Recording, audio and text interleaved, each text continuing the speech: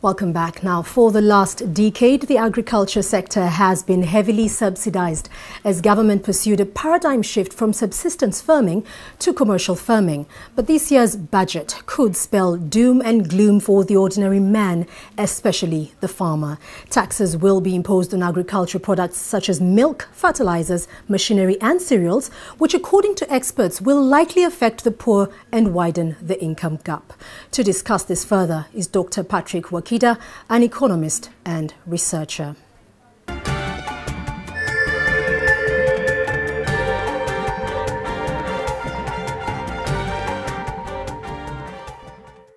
Good evening, Dr. Wakida. Good evening to you. It's nice to have you back on Talk of the Nation today. Thank you. We'll get right into the discussion. Now, this year's budget seems to reflect Uganda's non-compliance with the Maputo Declaration on Agriculture and Food Security, which requires that 10% of our budget should go to the vital sector of agriculture. Yes. What would you say is the rationale of not implementing this policy? You see, desperate times requires desperate measures. I've had people discuss this budget, and I'm asking myself whether they are looking at the objective of the budget. A budget is an instrument that can be used by the government. It can be used as a fiscal policy instrument. It can be used as an economic policy. The question we have, and everybody is asking, was this an economic policy budget? Is it a fiscal budget? If you deeply look at this budget, you begin to see a tax and spend budget. Yes. Not necessarily an economic policy budget. An economic policy budget must be that one which directs the basic economic principles. It addresses that basic economic principles. Why are you taxing? Are you taxing to raise revenue? Are you taxing to redirect resources? Are you taxing to reduce the income gap, which you've been talking about? Or are you taxing to grow certain economy? That should be the question. But this budget, by all threads, if you look through it, you see a budget that is intended to raise revenues to be spent. It's not intended to redirect any kind of economic policy. It's not. And how different is this budget from previous budgets? You see, the previous budgets provided incentives for certain sectors to grow. True. It also provided elements to squeeze certain sectors to allow resources to be distributed across the different individuals, those who have more and those who have less. This budget, in fact, should have been a budget for 2012. It's the budget we should have had in 2012. 2013. That's a budget that must reflect an inflationary position of a country, aimed at reducing money from the economy. Because by 2012, we had an inflation up to 30%, resulting from the elections. So there was too much money. And we needed a budget like this one to suck that money out of the economy.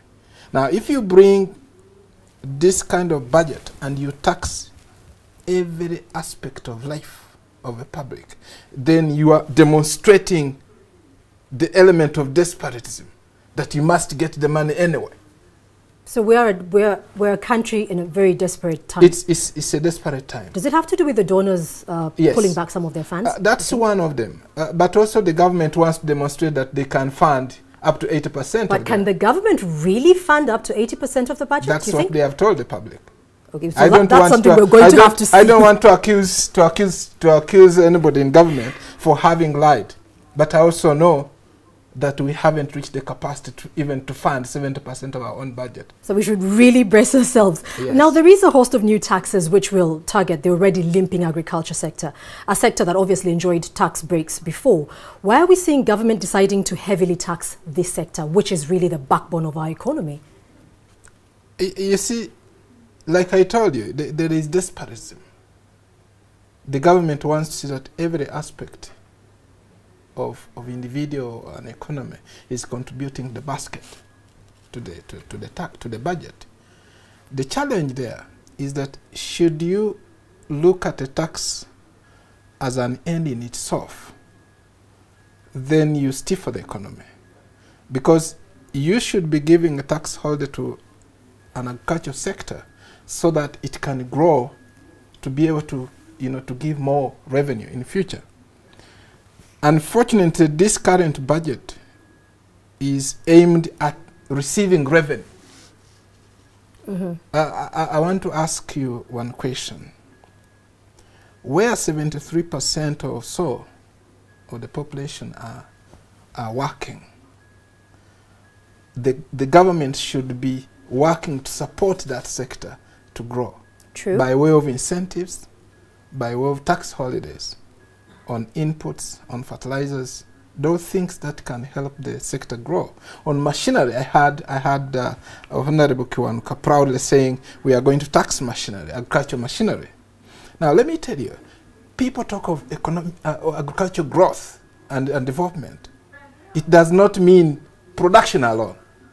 It means that the majority of population are moving away from producing to processing.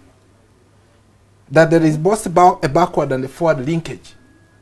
That people are starting to industrialize in the agriculture. So you have people moving away from the village and joining those industries so that you provide the market for the products these people are producing. Now, should you begin to tax a younger economy like that of agriculture, then you are keeping people in that sector. Because let me tell you, people, the importers of machinery are not bothered. Because what they will do is they will pass on the tax. They'll just pass on the tax to in economics, we call that the final resting place of a tax, the instance of a tax. You will be the one to pay for it. Now, if I was planning to set up a small factory in my village, then I am stifled. Because I will not be able to afford that. Or the people will not be able to consume the product I'm producing. So I don't know, first of all, have to understand what's the objective of this budget. Because the most important thing for people to understand is the government, after developing using the budget, or they're after having the money to run the country.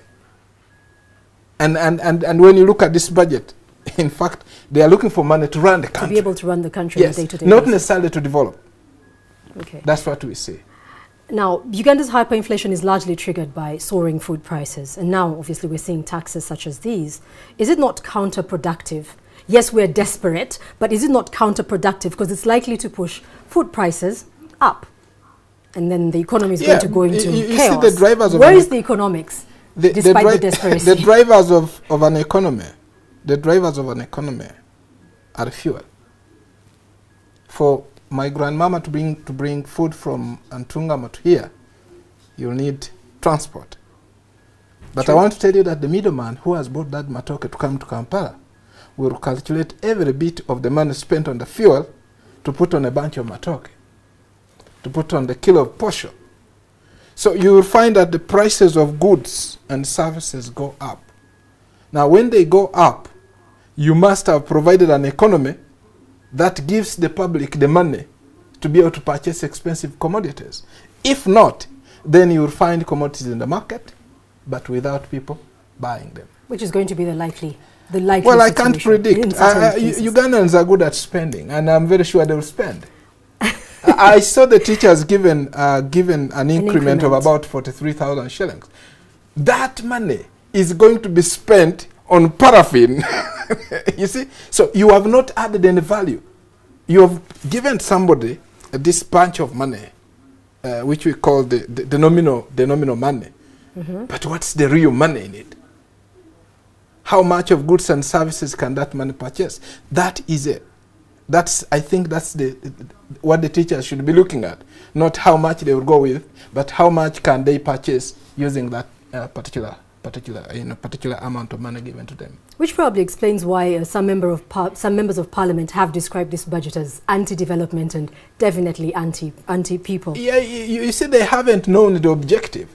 Now, if the members of parliament do not understand the objective, how is the ordinary man expected to understand the objective of the budget? You see, the framers of this budget, they said keeping the momentum. and when the Minister of Finance was saying maintaining the momentum, I was asking myself, which one? In the previous budget, you said you've given this amount of money for the youth. In the next budget, you don't even mention about it. Did you see that money? They have not. You come up and say, I've given the teachers an increment of 20% or so, but the price on goods and services consume that amount of money. That's true. So it defeats the very essence for which you are introducing certain things. And I think these brothers of mine in Parliament should first of all understand that desperate times requires desperate measures. And the government probably is trying to find all the ways of getting the amount of money. And you know, most of these tax, if you look at, is an indirect tax. So they will be able to collect it anyway. That's true. Yes. Okay, let's turn to something else. Uganda enjoys a comparative advantage in agriculture in the region in general. We have rich soils, but we seem not to be able to realize the much flaunted food basket success story. Where do you think we're falling short? You see, Uganda's population first is so big. You cannot mechanize agriculture in some parts of the country. I normally give an example of my father's land. My father was alone, he had about 5 acres. Now he produced another 8 guys. Each of them must be given a share. Yes. So you can't mechanize. Now until there is a land policy that allows people to stay in certain places and allow certain part of the land to be used for agriculture, you cannot mechanize. 2, we only depend on the rains in Uganda. Despite the fact that we have water surrounding us, we only depend on that. 3, there are some places that have become no good land. You need fertilizers. Now, when such a situation is there, and the budget is saying we will tax the fertilizers, then you are not reading from the same text I'm reading. Yes. You see that? Yes. So those are the challenges. We have enough food. When you go to Barara, for example, around this time, you know how much matoke it is there? It's quite a lot, isn't it? But this is the bumper season. That matoke can never be stored. Now, a farmer in Mbarara who is only focusing on matoke, what will happen when the matoke season ends? They have nothing to fall back on. They have nothing to sell. That's the problem. So we probably need also to start looking at what crops can somebody grow that can allow that person to continuously have food in the household without necessarily sticking on rice, sticking on matoke. In my village, people grow rice. They used to have millet and the peas, but people now go on to this labor-intensive rice growing. So you find that the person has gotten 4 bags of rice in a season, and he will sell 4, 3, and remain with 1. For home consumption. For home consumption. And the rice used to be eaten in the evening. So it means that they will not have lunch. What do you mean by it used to be eaten in the evening? Rice is a food for evening. You can't have it at lunchtime. It used to be. It used to be a supper, in a supper meal. Interesting. You know? Now, that's a very big challenge, by the way. Okay. Because in my village, I've gone to people and I've told them, please go back to the dry land. Grow your maize, grow your millet, grow your peas, the beans that we used to have. And then grow rice. But, you know, rice is very labor intensive. Yes, that it certainly is. They no longer grow cassava. That used to be. You know, because they are only looking at the cash crop, one which will bring in some revenue. And you can't entirely blame them, can you? You can't, because they need money to, you know, to go to the hospitals. They need money to pay school fees in one. Which now is also going to go higher. But they will require a lot of sensitization. When I hear people talk about NADS, I'm wondering what's NADS doing? They are giving people chicken, which I used to receive when I went to my grandmom's place. Did you visit your grandparents? Yes, I did. What happened? They gave you an egg or they gave you a chicken? Yes. Now, that one is being given in the form of development. Those are the challenges we have faced, that there has been a lot of politicization of economic policies that should have benefited the public. That's the problem. you don't need to give somebody a cow to develop. You only need to provide somebody an incentive in a situation that can allow that person be able to buy himself or herself a cow. Now, if you are going to give cows in a population of 38 million, you need 38 million cows. Yes. Assuming. So you don't need that. And I think that's the biggest challenge. Some regions, we've been feeding Southern Sudan. But let me tell you, should Southern Sudan receive peace, they will be able to feed themselves. Because they have one of the most fertile soil. You know that the equatorial region, yes. Northern Uganda and Southern Sudan, that's a very, very fertile soil. Interesting. I have to cut this conversation short, Dr. Wakida. Thank you so much for joining us. Thank you very much, Rukh-Shana. And let's accept to pay the tax. We will pay the tax, but we will be watching to see where the money goes. Well, the roads will be constructed and we will get some money during the elections. And the health sector, I hope, will be addressed as well. Yeah. That was Dr. Patrick Wakida joining us on Talk of the Nation to look at the budget from the eyes of the ordinary man.